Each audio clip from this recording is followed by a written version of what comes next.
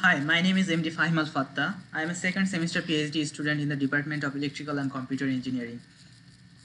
Let me start with why I choose nanotechnology as my research career.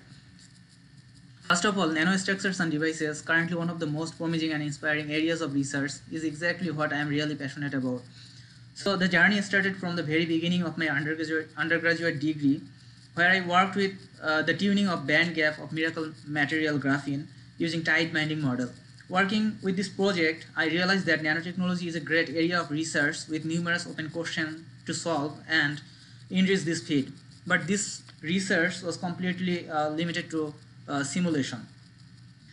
Then I got the opportunity to use synchrotron source to experimentally characterize the nanomaterials properties. I used both the Canadian light source and the advanced light source to study materials which are invisible with naked eyes with its bright X-ray beams.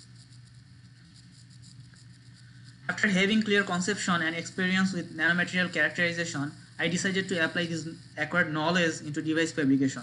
Currently, I am working with self-powered UV photodetector. There are several ways I am investigating with to make self-powered devices, but the main idea here is to use the built-in electric field to separate the photogenerated electron-hole pairs. In this way, it would eliminate the potential hazards coming from the chemical used in a battery. Also, without battery, it would be more compact and can be integrated into large scale arrays. Since this device is capable of detecting UV light, so it could be used in water purification, wildfire monitoring, missile detection, and many more. I am also working with integration of optical devices with microfluidic channel.